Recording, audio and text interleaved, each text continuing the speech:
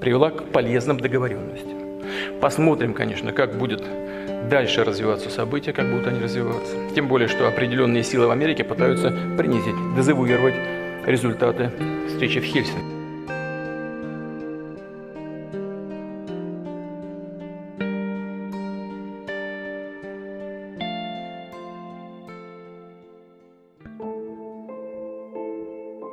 In this video, we'll be taking a look at Russia's geopolitics and some of the challenges that it faces in dealing with other countries, as well as how its natural geography affects these issues.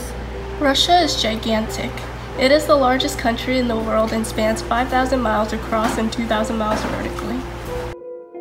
It is a country whose entire existence is defined by its geographic characteristics. It crosses 11 time zones and borders 14 different countries from Norway to North Korea and China. It is also as close to Alaska as it is to Amsterdam. It is important to remember that the vast majority of Russians live in Europe. 3/4 of Russia's population lives in the western quarter of the country. Therefore, as a country with a fairly centralized power system, many of its decisions go to protect the country's central areas in and around Moscow.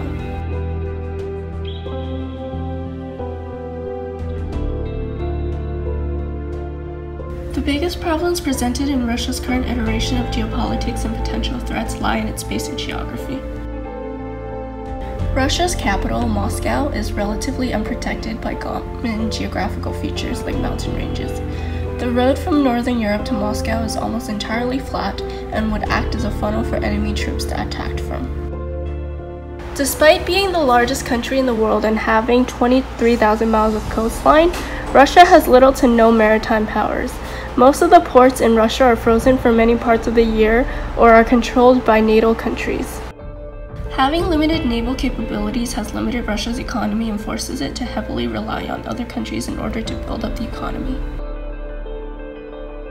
In 1991, the Soviet Union dissembled and a confederation of independent states were formed in its place.